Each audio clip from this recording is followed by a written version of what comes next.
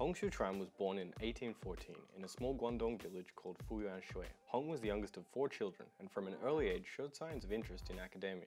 When Hong's family were no longer able to afford his tuition fees, he became a tutor in order to make money and pursue his dream of passing the notoriously difficult civil service examinations. After coming first in his local civil service examination, he made the move to Guangzhou to take on the provincial examinations. While in Guangzhou, Hong overheard evangelical missionaries preaching the good word. Despite receiving translated copies of the Bible, Hong apparently put them away and ignored them.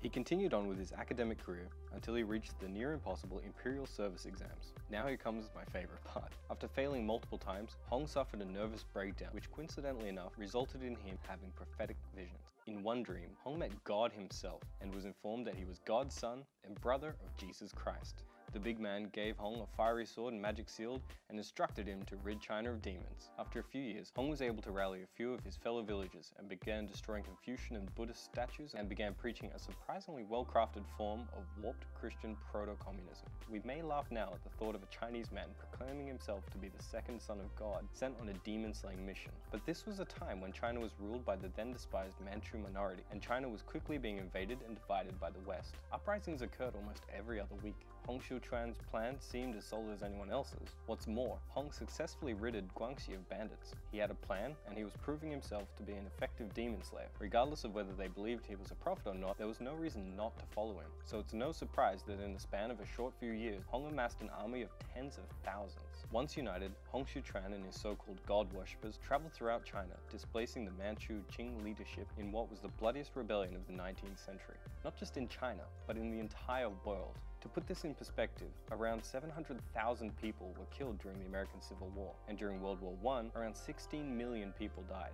During Hong Xiuquan's Taiping Rebellion, an estimated 20 million people lost their lives as a result of the fighting. Considering the time that this took place, even today, that number is staggering. It took about 143 times more lives than the atomic bomb dropped on Hiroshima. Hong Xiuquan was not playing around. Their holy crusade eventually led them to the then capital of China, Nanjing, where they established the Taiping Heavenly Kingdom with Hong Xiuquan as their king.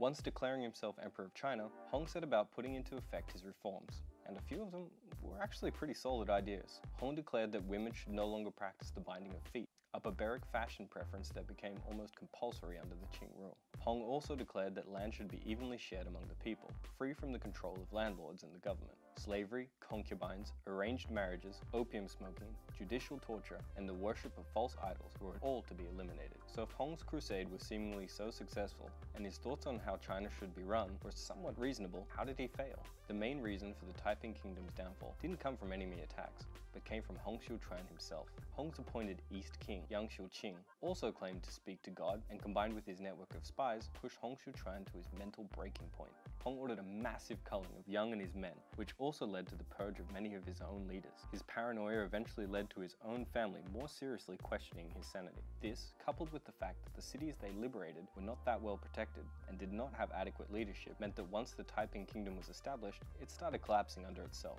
Finally, in 1864, 11 years after capturing China's capital city, Hong Xiuquan passed away. Some say it was suicide, others, illness. As the kingdom lost its king, any last remnants of hope crumbled. The Qing's forces retook the capital and crushed the rebellion just months after Hong's passing.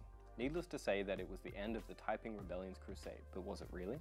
The truth is that while the rebellion may have lost and the message may have been delivered differently, much of the Taiping governmental ideology has lived on in China to this very day.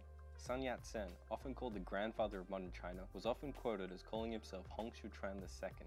His writings of the People's Three Principles echoed many of Hong Xiuquan's own sentiments regarding how a modern China should be run. From there, both Mao Zedong and Chiang Kai-shek, who led opposing sides of China's civil war, were both heavily influenced and inspired by Sun Yat-sen. As we know, Mao Zedong eventually won the civil war, and Chiang Kai-shek fled to Taiwan and established his own republic. But it can be said that for both countries, the founding, ideology, and implementation of many policies can be directly linked to the legacy of Hong Xiuquan's Taiping Rebellion.